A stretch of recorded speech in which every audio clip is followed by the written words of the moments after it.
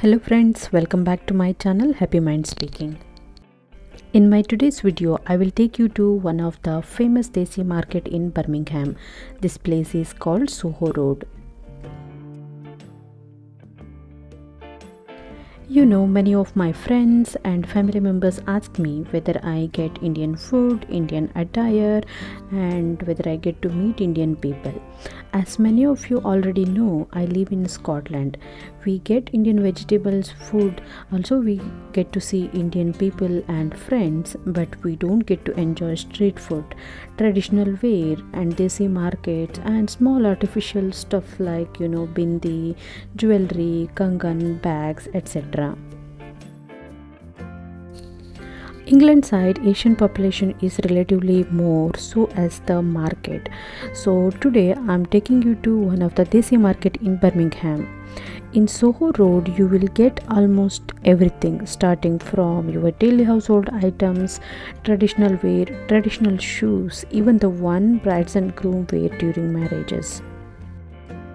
Very first thing I did when I come to Soho Road is visiting this artificial jewelry shop. I don't know why all these colorful bangles and jewelry items steal my heart. In many places you see the items starting from as cheap as £5, which is equals to around 500 rupees. So friends, I'm not going inside every store, but I'm going on this lane so you can see all these shops having this bridal wear and vegetable shops and different shops everywhere. I immediately felt this Desi vibe here.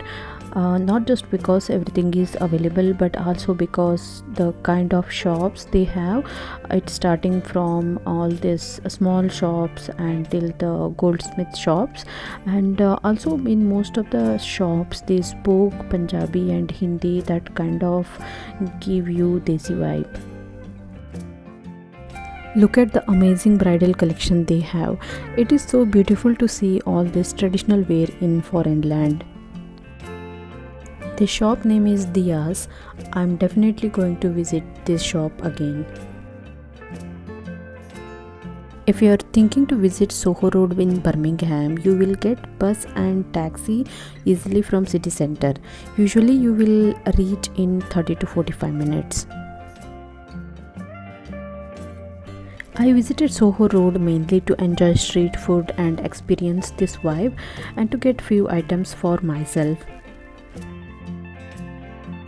I purchased 2 sets of artificial jewelry for myself and some utensils for my daily use. It's not fair if you are in Soho Road and don't enjoy street food.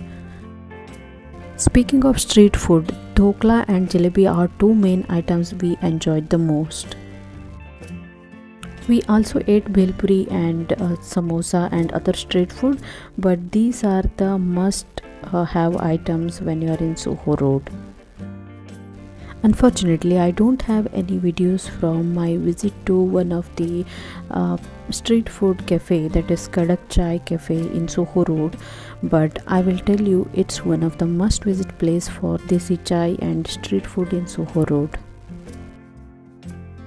I'll now keep walking in the street and will let you enjoy the view.